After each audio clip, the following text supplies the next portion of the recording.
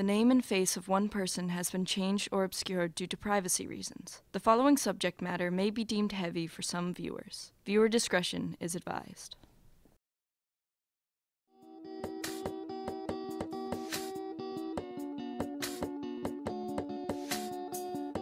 The use of many insane asylums and mental hospitals was on the rise between the 18 and 1900s. Today, even though there are still many mental hospitals in use, the old ones are closed down, dilapidated, and abandoned. The practices of institutions and hospitals have changed a lot over time, but some of the reasons people are sent there have stayed the same. Their families did not know how to deal with them. I think the first time I was actually admitted into a inpatient hospital was, I think, my sophomore year of high school. And it was on my mom's, I know it was on the 14th of February. I think it was an argument with my parents that escalated to me actually having to be admitted into it. A couple of times, I almost sent myself there once when I was younger, and my mom wanted to send me there a couple of years ago. I used to self-harm almost every day, and my mother found some of my, noticed some of my scars, and then I wrote everything down in a journal that I kept hidden in my room. Her boyfriend went through my room because he suspected I was doing drugs, and he found my journal, read it, and then told my mother about it, and she kicked me out of the house. My mom was more reluctant to send me to him because she just felt bad. She's just like, I don't know if I'm being a good mother if my child is struggling with this so badly that she has to go into an inpatient program to get help. And then my dad, he was more like, she's doing this for attention, but I'm just gonna send her because I don't want to deal with her. That's the kind of idea, the kind of attitude I got from him. She actually threatened to send me to a mental hospital. She said she was gonna have an ambulance come and pick me up, tie me down, and bring me there against my will, whether I had a choice or not. Mental hospitals today are known to be far less cruel than their older counterparts. However, there is an air of strictness that is carried over. The hospitals of the past were very self-preserved. Medfield State Hospital, established in 1892 and closed in 2003, raised its own livestock and produce, as well as created its own heat and power. It was the first asylum built that used the cottage plan in its design. Like other mental institutions, it kept its many patients under strict watch.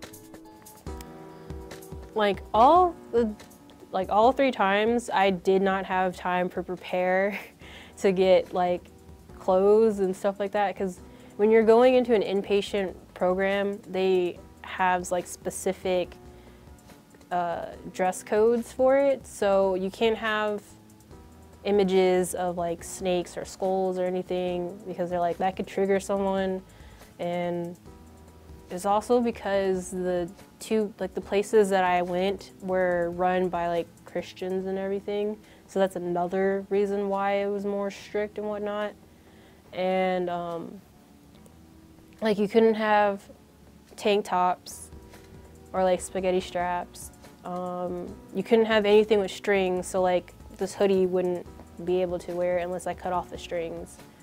Your shoes couldn't have laces, so they were Toms or whatever that covered your feet were good, or slippers. Couldn't have any hair styling products that were heat, so you couldn't have a blow dryer or a straightener. Usually we're not allowed to have jewelry as well, but the main thing that I wear is a cross on a necklace. So they were okay, I guess we can keep that, even though usually we don't let people keep necklaces because it could be used as a choking device, or you can injure yourself with it. And then they make you take out your earrings, but I guess I told them that my ears had just recently been pierced, so they can't really take them out. And they're okay, well, it's not really much of a hazard, so we'll just let you keep them in your ears. Alongside the old mental hospitals was a place known as Belchertown State School. Opened in 1922, it now exists only as rubble and dust, abandoned.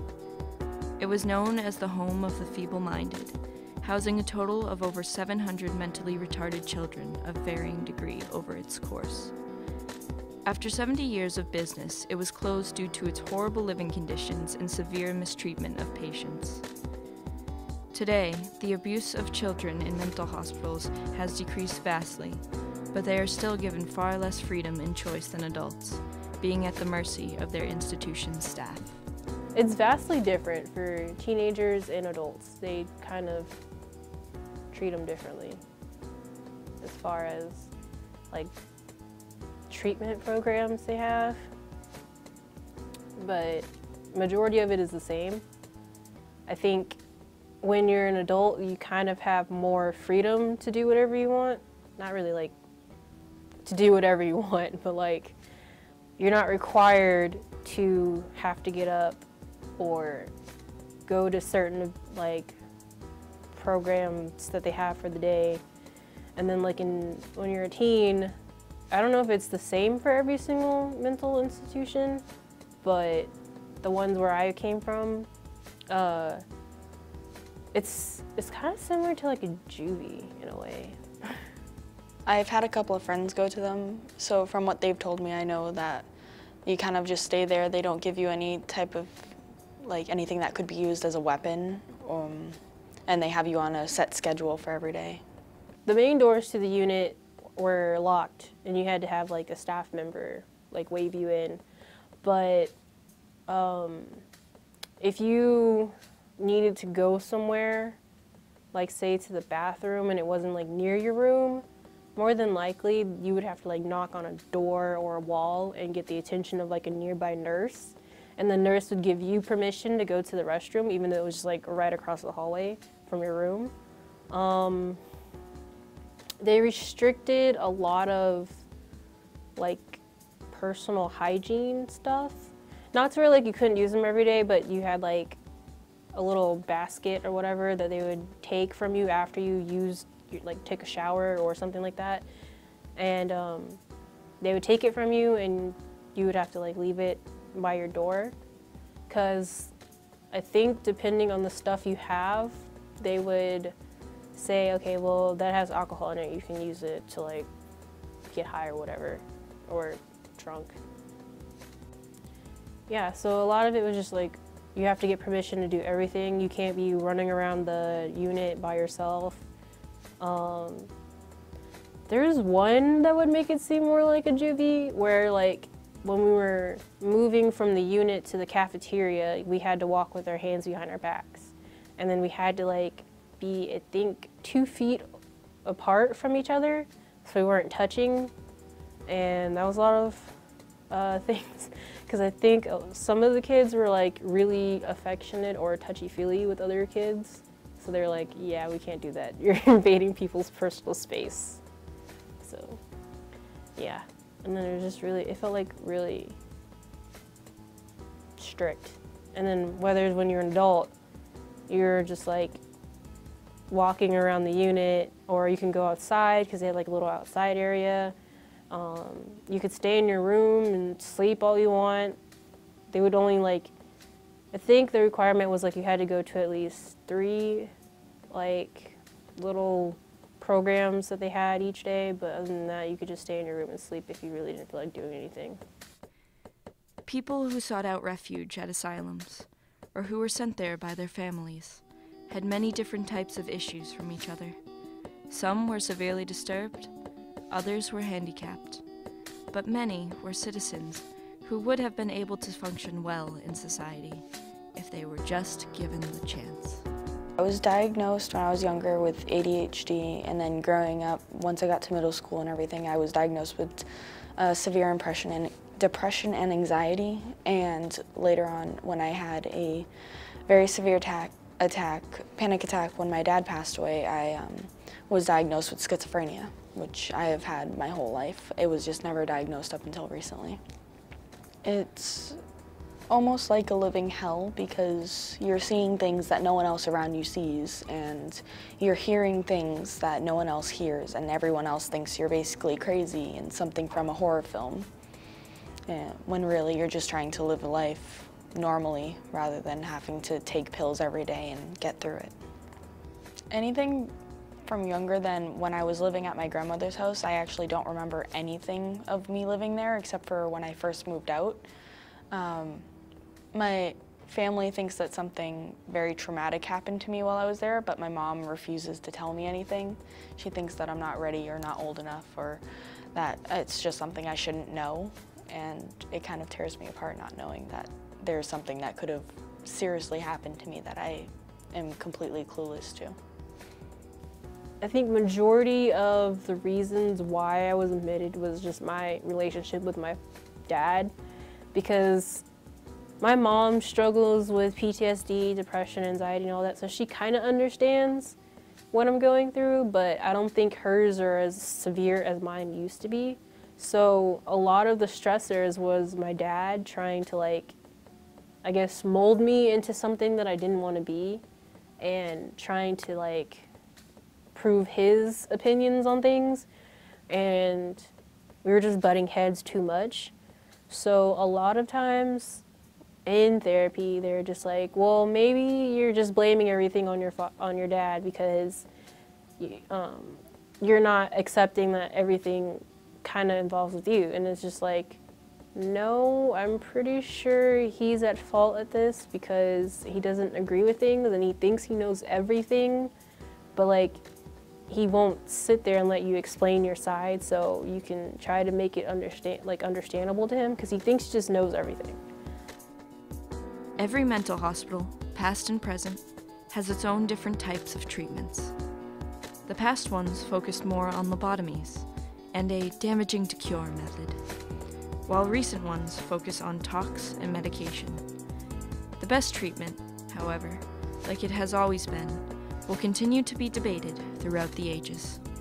I definitely think it depends on which institution you go to. I've had friends that have been to multiple different hospitals and have given mixed reviews, but there's always one hospital that everyone favors over the other ones because the people there genuinely care rather than just going there and acting. It's just a job that they do every day. It's something that they actually want to help people with.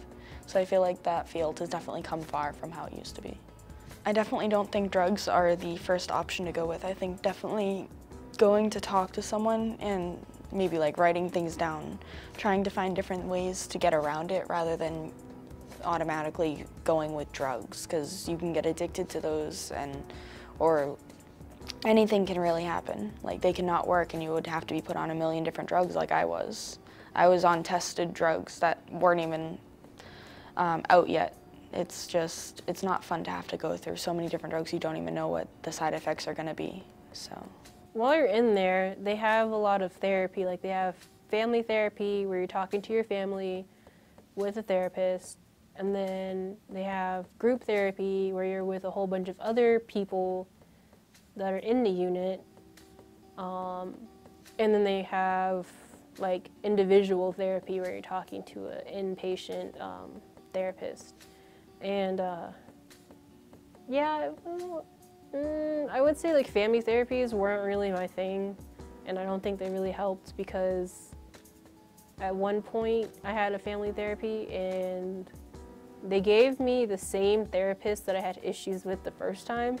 So because of him, because I don't know if they didn't realize it, but like he pushed every single button that weren't supposed to be pushed and basically said everything was my fault and not like anyone else's fault. Definitely in order to get the help that you need to change basically your whole lifestyle in order to get through it. That's what I had to do. I had to completely change my outlook on life. I had to change my setting of where I was living. I had to change any relations I had with anybody around me.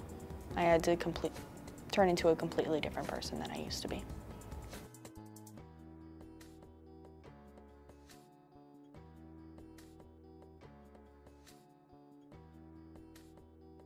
I think I'm doing pretty okay. Wouldn't say I'm doing great like when I first came here, but I think I'm doing okay, and I'm finding different ways of dealing with stress and just the craziness that comes with the school going through a teach out. So I think I'm doing good. as far as not having to go to a therapist or taking medications. Yeah.